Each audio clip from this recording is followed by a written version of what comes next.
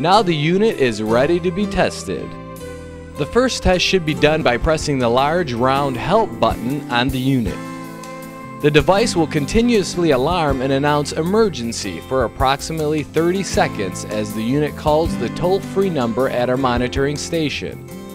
The operator will say, "Lydia, this is Guardian Medical Monitoring. Is everything okay?" You should respond, "I'm okay. I'm just testing the unit."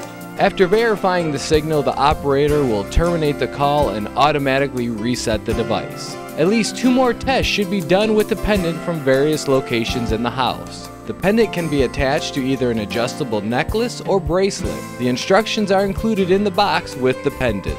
These tests are used to verify that the signal can be sent from the pendant to the unit and to determine the client's ability to communicate with our operators. Testing may also be done outside the home to determine the signal range. For example, if the client goes to their mailbox, you should at least test to make sure the signal reaches that far. Remember, our monitoring station won't be able to hear them on the two-way.